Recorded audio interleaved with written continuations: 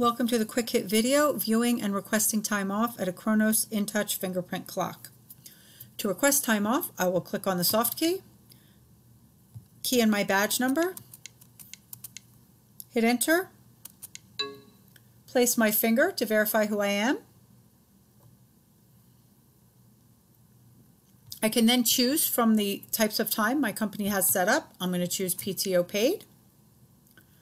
You have the option of full day, partial day bulk, and multiple days. For today, we're going to just choose full day.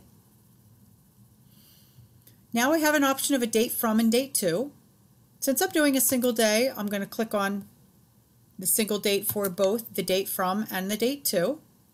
And notice that the system is jumping down. If I were going to be selecting a partial day, I could actually enter that time. So if I was only taking off the morning or the afternoon, I could put in that time from and time to so my manager knew when I wouldn't be there. I'm going to skip right down to the hours per day and just type in 800, hit enter. I can enter a comment if I'd like, but for today I'm just going to go ahead and accept. You can then review what you've just put in and go back to change it or submit.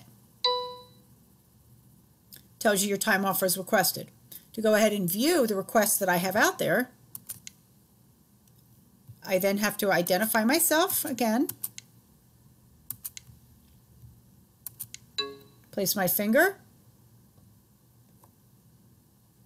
and it's going to show me all of the PTO days that I've gone ahead and put in.